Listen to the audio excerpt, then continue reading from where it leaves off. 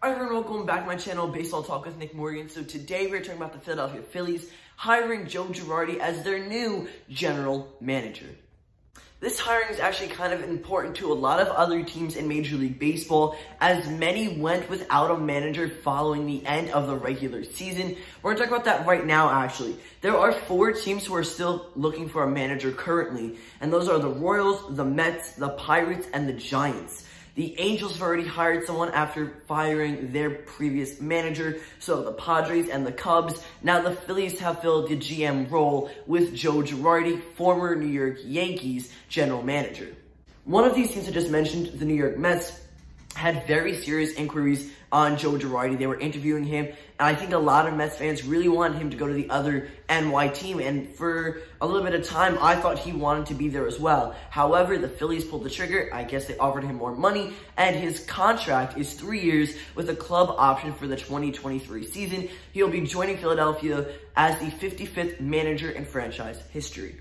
Now, prior to Joe Girardi now as the general manager, they had Gabe Kapler from 2018 to 2019, and a lot of Phillies fans expressed how much they did not like him. He was very chill, wasn't very demanding in ordering, was kind of like a nice guy about things, and if you messed up, he wouldn't really mention it, at least from what I heard. In 2018, he finished 3rd with the Philadelphia Phillies in the NL East with an 80-82 record, and in 2019, he only improved by 1 game as the Phillies finished 4th under his control, and they finished with an 81-81 record. That's a 500 win percentage. Again, very iffy leadership, and he brought his team to a 500 win percentage, but not much more. And after the Phillies signed Bryce Harper this offseason, we were really expecting a lot from them and from that team, and just things fell through.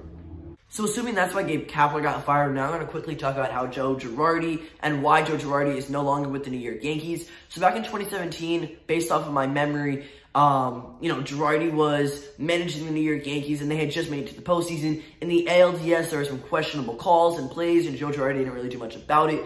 And I believe that was against the Cleveland Indians. Now, the Yankees ended up winning that series, but the fact of the matter was that Joe Girardi let some things go under the radar that he shouldn't have, and the Yankees didn't like that. There might have been some problems with him in the front office as well, but I don't remember that off the top of my head.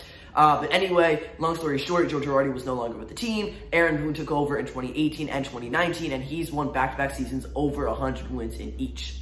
So now, prior to this managerial role, he was an MLB Network analyst, and he was going through and calling games. He was in the broadcast booth, which was really cool. I was listening to him a little bit throughout this postseason.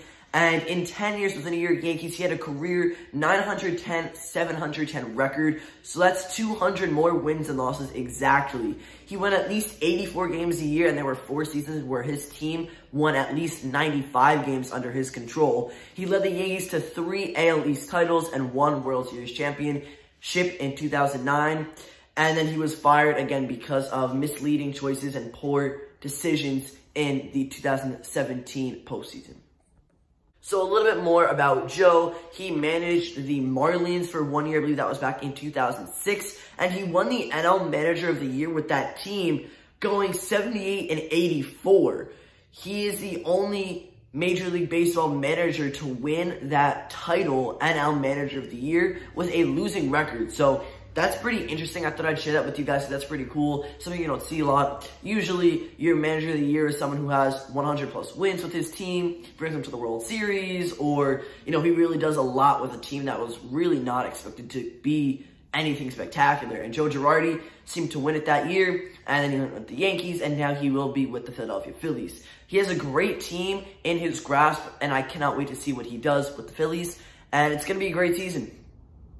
Bryce Harper's there. You have a couple other really big names on that Philadelphia squad. I think he will manage it well. He'll come in with authority when he needs to. He will keep the guys in line. I think he will make better decisions with the lineup than Gabe Kapler would have. And he wants to stay as a manager. He's happy with this new role. He wants to continue doing this. So even if the Phillies don't renew him in 2023, I'm sure he'd want to go somewhere. So I'm assuming he's going to give it us all these next couple of seasons. And, hopefully he stays with the Phillies. If not, he'll find somewhere else.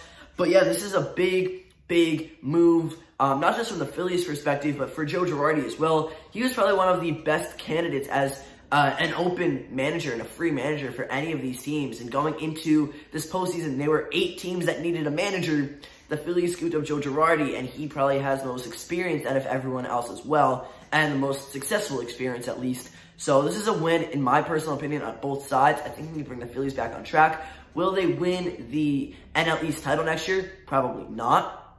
Will they maybe get second or third? There's definitely a chance, especially if they make some really good pickups this offseason.